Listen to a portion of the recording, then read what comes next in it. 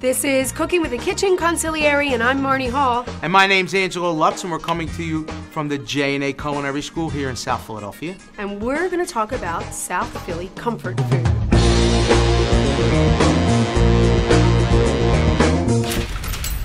We're going to make peppers and eggs. But some people don't want to eat peppers, so we're going to make asparagus and eggs too. Sounds good to me. Why don't you start by cutting up a pepper over here? This is something that they eat in the clubhouse. So the guys are playing gin or whatever. How about adding the peppers to this? So good stuff. And then we're going to add a little bit of onion, which we already cut up over here. Okay? And now we're going to put a little heat into it. We're going to put some long hot peppers. All right. Smells good, Angelo. Of course it smells good. So we got our asparagus is sauteing, it's got to get a little soft. We got our peppers, onions, and a little bit of the long hots in there. We're going to add a little bit of butter. Why don't you start cracking some eggs?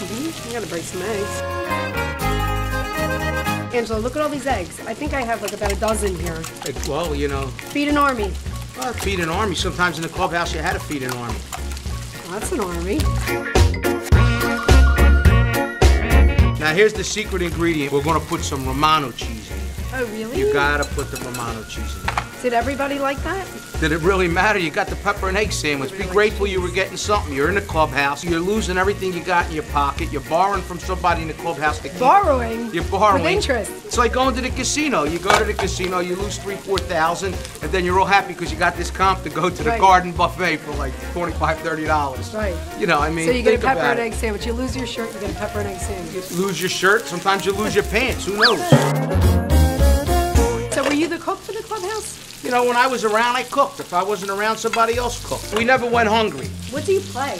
Gin? You play gin, Poker? you play poker, you play zigonets, an Italian game that they play downtown in South Philly. I mean, it's a serious clubhouse. I mean, I don't know what it says outside, you know, on the front door.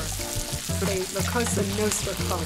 No, I don't think it says that. Members sign in here. I just think maybe it says, like, members only. Members you know, remember only. the jacket years ago? You'd go out like, you know, members only. Somebody have the members only jacket on.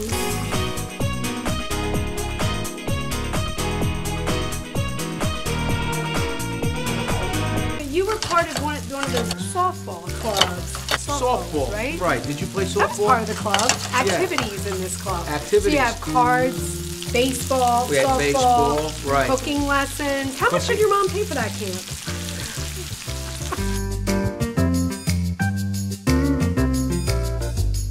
It's time for her now to add to the asparagus. All right, want to add some cheese to this? Is that enough? You know, I'm tired. It's every week. It's the same thing. Put the cheese in there. You want to just cook the eggs so that the eggs and the peppers are the same texture.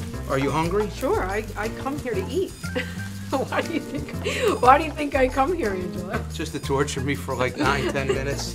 So we're gonna put this on a nice Italian roll, right? Oh, I got the best rolls. Where did you get the rolls? There's an old saying, like, you know, like an Italian always has a friend in the business. Stop. Which business are you talking about? The business. Your business? What business? I don't know. Business? I don't know. You said business, and it just reminded me of your business. Well, like I said, we're moving along. Funny And business. how we got from Our rolls business. to this business and funny business and whatever business she's talking about. Your business. My business. None of my business. Exactly.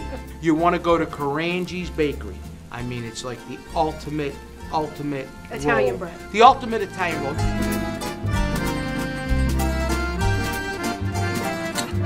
Now listen. See how good this sandwich looks? I bet you want to eat it right now. You ready to eat it? Yeah. You yeah, can't. I'm ready. Absolutely.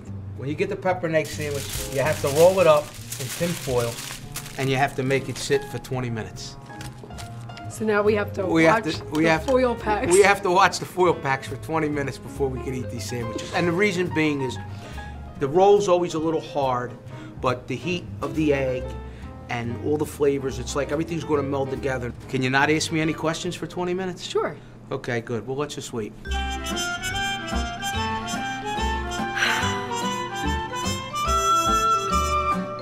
See how boring it is when I don't talk? Serenity now. Marnie, are you ready to eat this sandwich? I've been ready. Peppers and eggs, you ready? Mm-hmm. All right.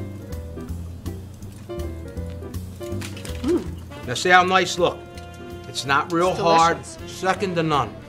If you like this recipe and you want to download it, you can go to www.kitchenconsigliere.com and download the recipe. Till we meet again, my name is Angelo Lutz. I'm Marnie Hall.